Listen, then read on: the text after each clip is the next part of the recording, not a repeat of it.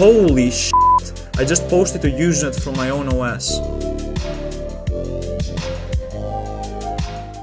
Up to this point, I always saw networking as this scary thing that only people with decades of experience can understand. I never really touched anything related to this field previously. Well, something changed. Yeah, nothing changed. I just really wanted to communicate with the internet from CavOS.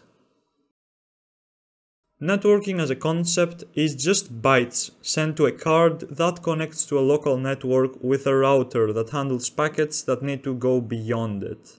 There are just standards built on top of each other that get proceedingly more complicated. On this layer, you are sending raw frames using a network interface, typically referred to as a network card. Anyways, on our last CavOS video, I showed you how I could use the PCI to detect devices and also initiate the NE2K network card. Ever since, I went with a slightly different card, the Realtek RTL8139, as it was easier to implement. Or at least that's what you would say if you were an experienced driver writer. To me, the whole thing just seemed hacky and plain wrong. Keep in mind that every device in the market has a different process for initialization and other stuff. PCI device runned apart, I got back a MAC address from the NIC, made functions for sending and also managed to process received bytes via PIC interrupts. Now we were ready to go up a layer to layer 2. Within a local network, you have a lot of devices, right? Yeah, how do you identify them? If you say with a local IP address, you would be wrong.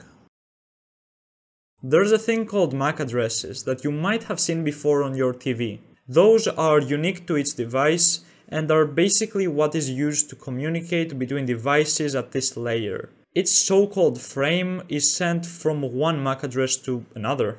A question I had in the start was, what if you wanted to send frames outside the local network? To the rest of the world, you know? Well, you really can't. When you go to a website, you're not sending a request to that website. Instead, you send a request to your local router, which is what basically, well, routes the request to the server you want. But I never talk to devices with their MAC addresses. I always use local IPs. We never have to interface with MAC addresses because of the ARP protocol. It basically binds IPs to MACs. Here comes the IP protocol. This layer is just used for adding the IP factor to a request, apart from the MAC address we talked about earlier. Since, if you remember correctly, non-local servers do not have MACs. Remember, we're using the router for that. Implementing IPv4 was just a matter of writing C structures and establishing functions that can reliably send and receive packets. We are currently on layer 4. Here is the transport layer, where we use standardized ways to send stuff back and forth. Before implementing something real, I wanted to send a simple ping to an IP. The protocol used for that is ICMP. With that, you can ask an IP, "Hey, are you up?" And it will respond, "Yes, I'm good." Or, yeah, it can just ghost you. Implementing ICMP was incredibly simple, as it isn't meant to carry any data. It's more of a health check. Before you leave the video, UDP is thought to be complex, but in reality, it's the most simple thing I've done so far. It just gives you two ports, the client one and the server one. The funny thing is that people are scared of UDP.